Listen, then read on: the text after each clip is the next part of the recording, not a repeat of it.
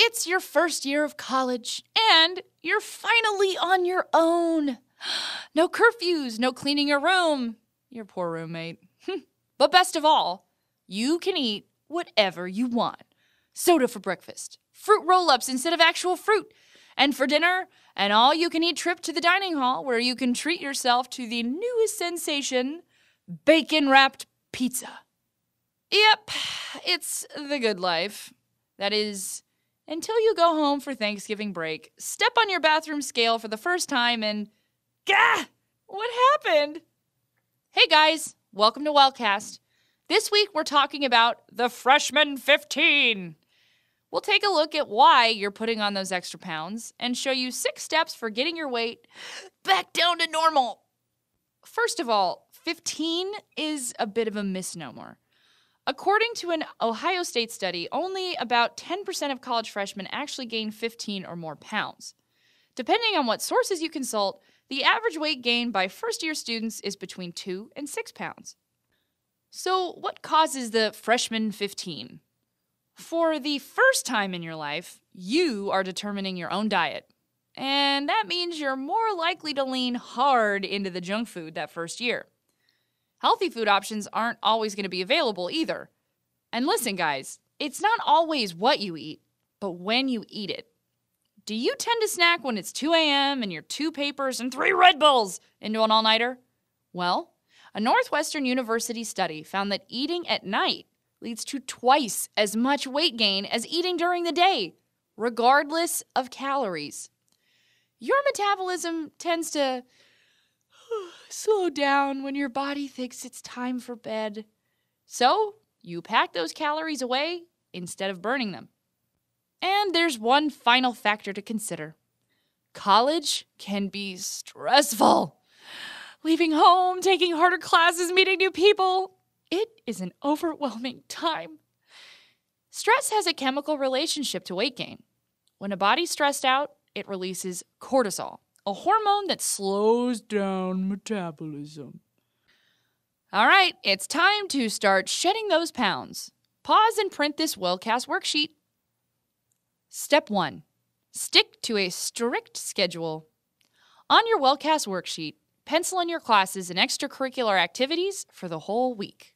Now, plan what you're going to eat every day based on this schedule.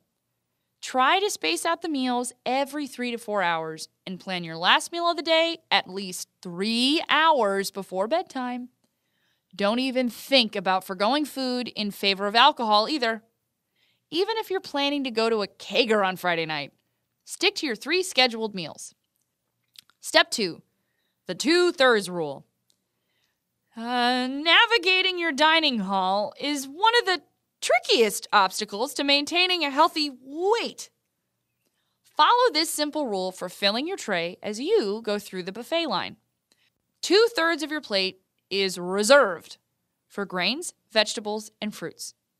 That way, you fill up on fiber, not empty calories, but you don't totally cut yourself off from the foods that you love.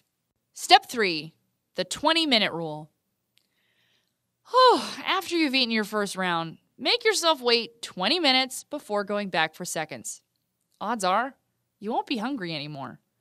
20 minutes is about how long it takes for your brain to realize your stomach is full and stop sending those annoying hunger pains.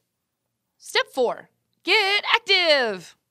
Find a way to work some fun exercise into your daily routine. Hey, join a campus group or club.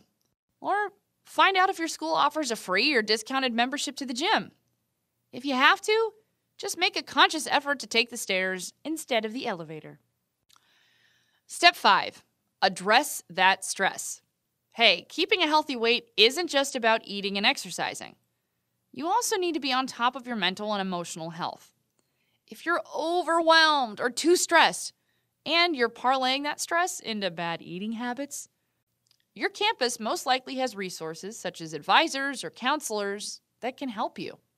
To recap, avoid the dreaded freshman 15 with our 5 steps. All right, when you're in the dining hall, make sure 2/3 of your plate is taken up by grains, veggies, and fruit. After you eat, Wait 20 minutes before going in for seconds. Stick to a strict eating schedule as best you can manage.